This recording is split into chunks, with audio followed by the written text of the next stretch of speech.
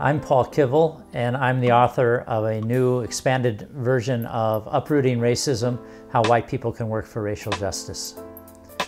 I wrote the new version because on the one hand, we live in a time when people are saying racism is over with. The civil rights movement took care of that with a black president.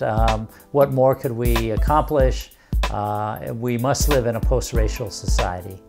And yet the evidence is stark and devastating that in every area of our society, people of color are living segregated lives, poorer lives, less access to education, housing, healthcare, and other basic needs, and more vulnerable to exploitation and violence. So we need to face that reality. It's a time when we can't afford to ignore that as we go through an economic crisis, environmental crises, war, and militarism, that people of colors, communities of colors are being very hard hit by these systems. I wrote the book to talk about how you and I can step up as allies, as white allies for racial justice.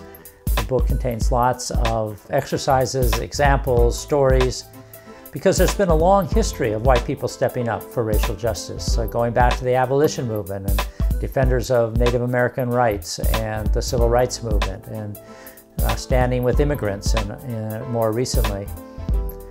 And standing up as allies is something that we can all take on. It's not an identity so much as a practice. It's something that you and I can do every day in our families, our workplaces, classrooms, neighborhoods, communities, religious institutions.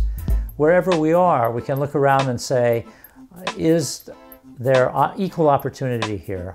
Is everybody being invited to participate? What are the racial dynamics that are happening? And so the new edition of Uprooting Racism is a practical and accessible guide for each of us to use to guide our actions and joining the community of people working for racial justice in our society.